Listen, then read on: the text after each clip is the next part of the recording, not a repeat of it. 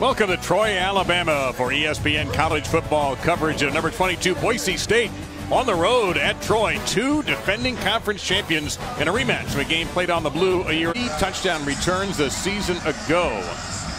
Weather conditions are gorgeous. Thank you for joining us.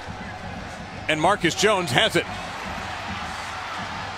Jones with a little bit of a seam, but couldn't even get all.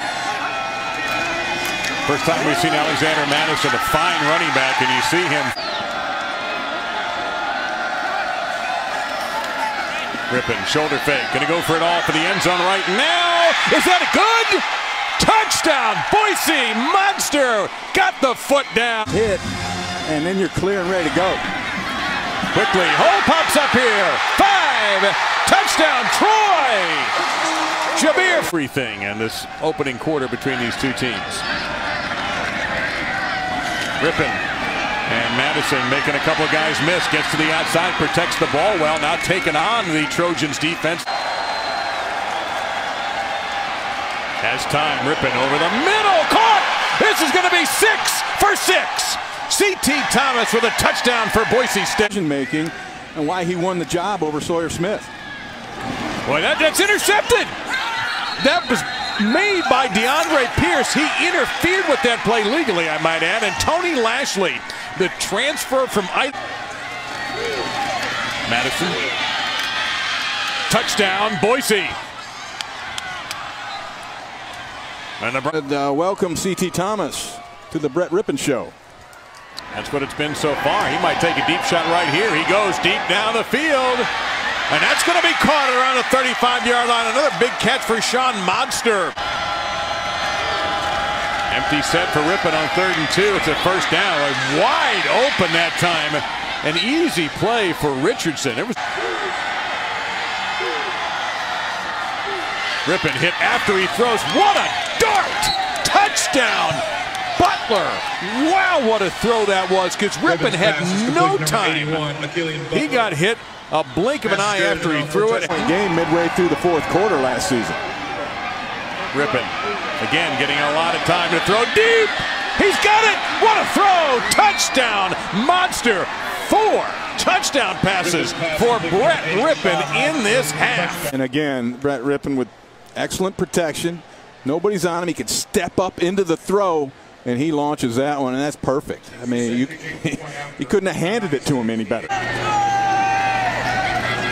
Gonna roll right this time, and he's gonna hang on to it. He's gonna have a first down, slide safe. The ball in the second half, and I think that's gonna end up being a big part of their offense. Look out. Oh, ball loose.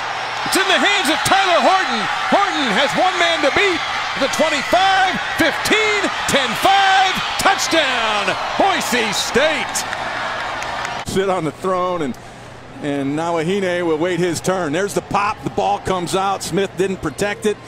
Lands in Horton's hands, and then it's a foot race to the end, and he's able to get past Willis to the promised land. The goal line. 3:35 in there to block. He gets his block off. Smith gets off of that block and into the end zone for B.J. Smith. Back. And the handoff here. Oh, sweet little move in the hole, and Madison will get a first down. Barely got that off in time. On 4th down, pressure. Going for it all right here, and it's caught. Touchdown, Troy. Shoulder it all with it. I've been impressed. There's a bright future for him, I believe. Except on this play. The fumble is loose. It's Horton again. He scored twice in this half. Kinging. Got them on, and they're like, who's that kid killing everybody in dodgeball? And sure enough, he ended up being one heck of a quarterback, and here he goes. Well, how about this? College football is welcoming Chase Cord. Touchdown, Boise. Their first offensive touchdown of this half. Rippin finishes with 305 yards passing and 4 touchdowns. Chase Cord will end the ball game by handing the ball to the center judge, and for the 2nd straight year, Boise State has defeated Troy in a vastly different game this time in Troy than it was in Idaho.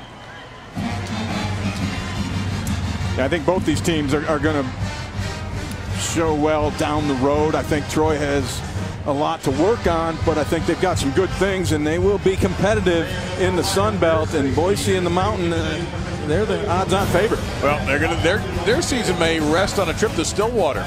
Well, that's going to be in a couple of weeks. They're heading home though to play the next game and to do a little celebrating here. What a